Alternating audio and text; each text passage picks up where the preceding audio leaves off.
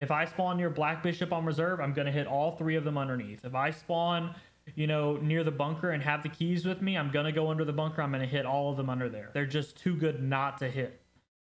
So our tiers here, we have always hit. So this is containers that you want to make sure that you're never missing. You want to, if you see one, you want to make sure you're opening it. If you're near the area of one, you want to go out of your way to go get it. Always good. These are just kind of like, you know, I always hit them if I'm near them, but they're not necessarily something that you have to go out of your way for. You have decent, which is just kind of reliable. You're going to make consistent money off of them, but they're not necessarily crazy at any point. Hit or miss. These are the ones that you literally, when you hit them, you either get something crazy or you get like almost nothing, right? And then finally, we have never touch, which is pretty much only going to be, I think, 2 of the items on here. But we'll make sure once we get there that those are pretty obviously the ones that you never touch. So we'll start with the airdrops. I kind of debate between always good and decent here. I don't think that these are always hit, because a lot of times, first off, the amount of you're always going to be contested when you're going for airdrops, which is, you know, an issue. I think that they're always good. I know that we say that it's like a trash airdrop, but even like a trash airdrop is still a lot more loot in one place than anything else in the game, really. So I would say they're always good. I don't know that I would say that they're always hit, just because of how contested they are. And you could put them down to decent if you feel like it, but I would say they're always good. I don't think that they're hit or miss. I don't think they're just decent. I think they're pretty much always good. Ammo boxes. These I'm going to say are decent, okay? The reason I'm going to go decent here is they have a lot of good ammos, and then early on in a wipe or maybe on a new account, these are a great way to get some new ammos that you haven't found before, or like some good ammos. So I definitely think that you should hit them, but you know, once you get kind of later on down in the progression, maybe they're not as good as they were earlier on. Found a LEDX in an airdrop. Yes, I mean, you can find some pretty high level stuff if you're looking for your stems and stuff in the airdrops. Also a good way to find those as well. Duffel bags. I'm gonna say that duffel bags are decent. If you're consistently farming them, they're pretty good. Now, if you're literally hitting one duffel bag a raid, then they're gonna be hit or miss, because you're, you know, a single duffel bag, you're not gonna necessarily get something good out of. But if you're farming duffel bags specifically, they're almost always decent. I get pretty consistent amounts of money out of them if I'm hitting just those, or if I'm making sure that I'm hitting more than one in a raid. But as an individual, they are hit or miss. So we'll leave them at hit or miss for individual. But if you're hitting more than one, I would say they're decent here. Stashes. I personally think stashes are always hit. You can find slicks in these guys. You can find all kinds of armors, helmets, very high value items. And even when you're not getting those high value items, I really think that these guys are just consistently good. You know, I open one of these, it's very rare that I find literally just a hat. You know what I mean? Like I found just a hat, but it's rare because of how many I hit. You know what I mean? I wouldn't hit maybe just one of them, but I would hit all of them. All of them. Every time I'm walking by one, I would hit it, or I would have someone in my group hit it. Grenade boxes, I think, are decent. I'm not going to go always good. I like to do a lot of hatchet runs on reserve. And so for me personally, I really like hitting these just because I can get an impact grenade, which is essentially like a free kill on a scav or on a PMC sometimes. So I'm going to go decent on these. I don't think that they're absolutely insane, but you can either get a grenade, you know, occasionally you're going to get the bad smoke or the stun grenade you don't want, but you're either getting a grenade or the items you need to craft grenades. So these are as expected is the way that I would describe grenade boxes. It's about what you would expect to get out of them. Dead scavs, I'm gonna say, are decent. I hit everyone that I see because I found some pretty crazy stuff inside of dead scavs, but that doesn't necessarily mean that they're always good. Like, they're not, I haven't always found good stuff in them. They're not always consistently great. Sometimes I open them and they have pretty bad stuff. But I personally still think that they're worth hitting just because the value is still pretty good there. Let's see. So our ground stashes, These go up with our blue container stashes, whatever you want to call them. I definitely think that they're really, really good. These are slightly better. So I'd say they're even better than this probably. Put it in that order just because they're larger so they can hold more items. You know, these ground stashes can spawn like MBSSs in them and stuff. And I know that that's not like anything crazy, but if you go in with nothing, you know, just the ability of getting a bag that large, even though it's a small to medium sized bag, it's pretty large to find just in a box, you know. So we'll do that. Jackets, I'm gonna say jackets are decent. You're gonna find, you know, two items that you can find in there are good. Any key, pretty much, and then you can find like GP coins, and just about everything else is like meh. You know, so they're decent.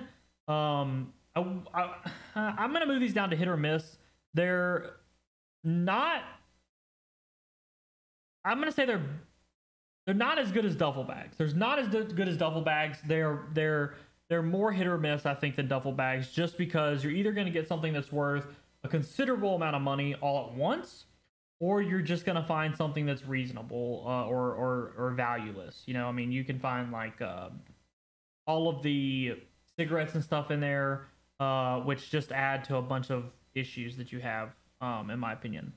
Filing cabinets. This was actually the first video I made on YouTube when I farmed 1,000 filing cabinets, and was kind of like what I really started with. I'm gonna say that they're always good, especially now. They just, they're never contested. You just don't ever have to fight somebody for a filing cabinet, except for maybe day one of wipe. If you're farming filing cabinets specifically, something like reserve is like got 60 something of them. So you've got that. You can put most of the stuff in there in a docs case. And when I farmed the filing cabinets, they were insanely good, and they've added more items into them now. So you've got like the secure magnetic tapes, the VHSs. I mean, there's intelligence spawns in them now, and labs cards spawn in them now. And at the time, it wasn't. So even then, they were good, and now like they're crazy good. The only reason I'm not going to put these in always hit is because, one, they're super annoying to loot. That kind of sucks. They're really loud to loot, which kind of sucks. So that's the reason I'm not going to put them in always hit. And also, like, with filing cabinets, it's one of those things where you're always going for quantity, or right? Yeah, quantity, because they're not always quality like every single cabinet you hit. But if you're hitting lots of them, they're always good to hit if you're hitting lots of them. Med bags and med cases. We're going to do these at the same time. The med cases, I seem to be finding lead X's in them and morphines in them pretty consistently on Shoreline. The med bags are okay. I don't think that I find anything crazy in them, but they give me what I expect to get out of them. So I would say that they're decent. Now, in terms of like value, they may not be comparable to these other ones up here, but I still think that they're decent. Like, when you open a med bag, what do you expect to get out of it? You expect to get medical supplies, and you get medical supplies, you know? If I'm opening a med bag, I'm either searching for a bandage, a splint, or something like that, and I pretty much get those items. And then occasionally I'll get something nice like a morphine or an adrenaline. The med cases, on the other hand, I have been hitting these like religiously this wipe, mainly because I've found multiple lead X's in them on Shoreline. So I'm hitting these religiously when I'm running Shoreline, especially. The next one we have is the medical supply crate. These I would say are always good. Mainly here now we're going for value on these. The main reason is because they're never empty. If you open it and it's empty, it's because someone else looted it. These will never be empty. So you have guaranteed loot right here. They spawn Saluas, which is really nice. Morphines, which is really nice. Lead X's, if I'm not mistaken. They spawn a bunch of different great items. They can spawn like quest items like alkali and stuff like that as well. I think even gas analyzers can spawn in these now. So I would say that these are always good to hit, unless you just don't care about medical supplies at all. But even then, if you fill your bag with the stuff in this, you're gonna make money on these runs. If you're looking to get a med case, these are great. They're gonna give you the blood sets that you need and the syringes you need as well. PC blocks. So I have had PC blocks at hit or miss in the past, and I wouldn't have really encouraged somebody to hit them. But the fact that GPUs are spawning so consistently in these, it feels like. I'm going to move them not just up to decent, but always good. The main reason is I have found GPUs multiple times in raids where I find two in PCs on that raid. There's a particular route that I run on Interchange, which I'll have linked either in the description or in a card above. And these have been very, very consistent on that particular route. I can get out, 1 to 2 raids doing that route, and I've got a GPU, if not 2. I do these on scavs and stuff like that and can get out with GPUs all the time. This is how I filled my Bitcoin farm this wipe, and then I've just been slowly removing them as I have to use those GPUs for barters and stuff like that. But this is how I filled my Bitcoin farm this wipe. So I would definitely be hitting computers every time I get a chance. These plastic suitcases. These are really weird because I feel like they have like the exact same loot as duffel bags, but I always seem to get something better than in duffel bags. So I'm going to put these up at decent, and we'll put these right below dead scab. Actually, we'll put these above dead scabs. I think that these are really, really good to hit. I don't think that they're crazy. I don't think that every time I walk by one, I've got to hit it, because it's not like I'm getting insane loot out of them. But when I hit one, I'm pretty much never let down. You know what I mean? I'm pretty much never in a position where I'm like, oh, wow, that was trash. Why did I even open that? So I'm going to leave that one there. I think that one's a really good one to be hitting. Ration crates are S tier. I think ration crates are probably the best item in the game to be hitting. The sugar, condensed milk, sacral tea, all these things, the coffee, the Majaka coffee, Iskra lunchboxes, MREs, aquamarines, all these things spawn in these ration crates. And although none of those things are like eye-popping or anything like that, they spawn in them really consistently. And because you're talking sugar is 60k per slot, you're talking, sacral tea is like 17k to trader. All of these things, the Alyonka chocolate bars are like 30k per slot. All these things are in here, and you can get them really consistently. It's rare that I open a ration crate and get literally only cigarettes. They do spawn the cigarettes and stuff like that. There's definitely some stuff in there that's not as good as value, but if I'm beside a ration crate, I'm going to hit it every time. If I spawn near Black Bishop on reserve, I'm going to hit all 3 of them underneath. If I spawn, near the bunker and have the keys with me, I'm going to go under the bunker. I'm going to hit all of them under there. I think you should always be hitting ration crates. They're just too good not to hit. Okay. Cash registers. We're going to do both of these at one time. Don't touch them. I mean, I think the stacks of rubles can spawn anywhere from like 100 rubles to 2,000 rubles. So in this one, this one here on the left has like, I think 2 slots. So max you can get 4,000 rubles. The one on the right has 4 slots. So max you can get 8,000 rubles. I mean, I just don't see it being worth touching these at all. Now, if they changed it maybe to where they spawn things other than rubles, like dollars and euros, then maybe these would be a lot more worth it to touch, just so that you can actually maybe get some kind of reasonable amount. Because, if you're talking about like filing cabinets can spawn like 40 to 80 euros and dollars and things like that. If you're getting those out of cash registers consistently, this becomes a consistent method of farming dollars and euros and might actually be worth it. But at the current state, I just don't think cash registers are worth it. When you get a Goshan or an Idea or an Ollie register key, I would just sell it. I would take the immediate income. Now, are they going to pay themselves off eventually? Yeah, probably, but it's just not worth it. It's just not worth it in most cases. Safes. These are, in my opinion, number 2 behind the ration crates. I don't think that they're as consistent as ration crates, but they are still pretty reasonable in terms of what you're getting. I found Bitcoins in these this wipe, which were not available, it seemed like, during my farming of 1,000 safes. I find tons of GP coins. The amount of items that spawn in here has increased. I'm finding bronze lions in them more consistently now. I just think safes are crazy good right now. You got the Axel Parrot now.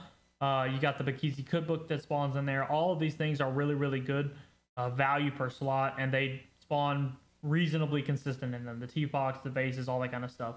Farming safes is a great way to make money as long as you can get around fighting the players that come with that. The common fund stash. This is the Sturman stash. I'm just going to say decent here. I was going to make a video on farming this like 100 times, and I farmed it like 15 to 20, and it very quickly became apparent to me that it's not that great. I mean, it's okay. But to be honest with you, I can get the same amount of value out of the like 3 cabins that are nearby this, and then the gray building. I get almost the same amount of value out of those 4 buildings as getting this, and this key is worth, you know, like 200k on the market a lot of times. So I'm gonna say decent, not great, not personally, just not my favorite. I think it's a waste of money most of the time. I get the key for the quest, and then I kind of dip out and don't do anything with them from there. Next one is technical supply crates. I'm gonna put these above the PCs. We're gonna move these med cases back a little bit, just in front of PCs, I think. But the technical supply crates, just underneath the medical supply crates. The only nice thing about these right now is they're spawning tank batteries more consistently. If you're okay with carrying, you know, tons of weight out of the raid, then these are actually pretty reasonable to get. You can find a lot of good like barter items and stuff like that in there, but they're not always worth the value per slot that you want. Now that they've added the like pipe grip wrench and the ratchet and stuff like that, these have become a little bit more worth it. But I still don't think that they're worth more than the medical supply crates, because the amount of times that I find those items spawning in there is less consistently than the good items that spawn in the medical supply crates. So still really good, still up there, better than a lot of the other items here on the list. But I don't know that I would hit them every single time that I walked by them. Toolboxes, always good, always good. Not better than PCs, but always good. The fact that they just, tools are worth a lot now. I don't know what they did with the value that they were to trader. Maybe I missed out on that when I first started playing, but tools are like crazy valuable, and I don't remember them being that valuable when I first started playing. So toolboxes are great to hit. There's pretty much not a tool that you can pull out of here that you're not going to be able to sell for a reasonable value per slot. Most of the time, if I open a toolbox, I'm getting something good. Okay. So I would say that they're always good. I wouldn't say always hit them, because it's not like something you're going to be like amazed every time you open it, but always good. Definitely always good. These black boxes, I say always hit personally. I find weirdly good stuff in these, like very consistently. I find armored rigs in these black ones like all the time. In addition to that, like on labs and interchange, you have certain of these black boxes that always spawn Iskra lunch boxes. So there's, you know, even that is like a decent value per slot. They're like 17 to 18k, which is still pretty reasonable. And then you get any of the attachments that go along with it. They're your go-to for Iskras. Yeah, I mean, this is, if I'm struggling to find Iskras, I'm gonna do a scab and I'm gonna go to interchange and check these boxes. Or I'll take a PMC if I have to with low gear or whatever. These are definitely a great way to find. I mean, I find more armored rigs in them than I find weapons. But they're still really good to check. These I think these are 2x6 weapon boxes. I'm gonna say these are decent. I don't find as many weapons or as many ammos or good attachments in these as I would think that I would. And we'll talk a little bit more about why I'm gonna put this at B at the end when I get to the green wooden box. But these just don't perform for me as well as I would think that they do. Maybe I'm just really unlucky, but I don't seem to get things out of these as much as I should. These green pelican boxes we'll put up at always good. We'll move them up here. I think that they're pretty consistent. But sometimes I have only a couple of items out of them, which kind of irritates me because of how large the box is. But they're also the box that I probably find like 2 weapons in at a time more often than not. The box that I find armored rigs in, slightly less than the black weapon boxes, but still pretty reasonable. The 6x3s, I'm actually going to put these above the green pelican weapon crates. I think that these 6x3s are probably the best ones other than the black 4x4s. I find, again, armored rigs, weapons all the time in these, much more consistently than all the other weapon boxes except for the black 4x4. Now, the black 4x4 doesn't have as much space as this one, if I'm not mistaken. But the thing about the black 4x4 is that although I can't get as much in them, I seem to get stuff in them more consistently. When I open the 6x3s, I get a lot of stuff in them, more often than the others because it just has the space for it. but I just don't get it as consistently as I get stuff in the black. I open the 6x3s and get less items or nothing reasonable more often than the black 4x4s, which is why they are where they are and not up there at always hit. The green wooden boxes. These, in my opinion, other than the black 4x4s, are the best weapon boxes on this list. I find weapons in these all the time. I mean, AKs, I found M4s, pistols, helmets. I find equipment out of these super consistently.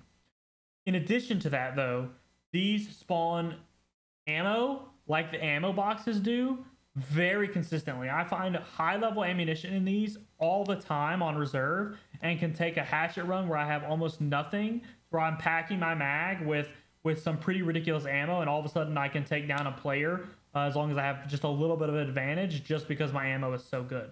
So these green wooden boxes are probably my personal favorite wooden boxes, just because of how consistently they spawn equipment and ammo.